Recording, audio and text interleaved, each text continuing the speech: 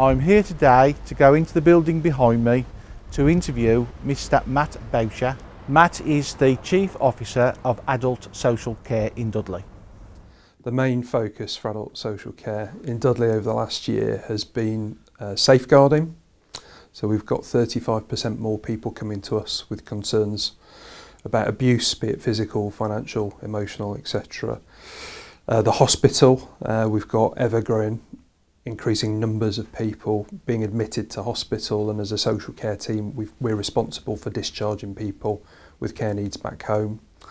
Financial abuse in particular has been a big focus because we've got a lot of people that are victims of scams in the borough. We've got a Dudley Disability Service that's pulled together children's and adults with disability services. So we've been dealing with rising demand, and we've had to find about £3 million worth of savings at the same time as well. The Adults Alliance as a system has focused on loneliness and isolation. We've had a lot of engagement with people who traditionally don't come into services, who sit on the outside.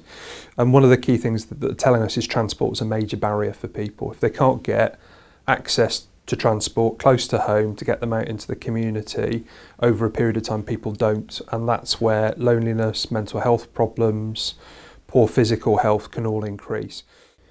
My greatest concern about adult social care, both nationally and in Dudley, is the continued inability of government to get the Green Paper sorted.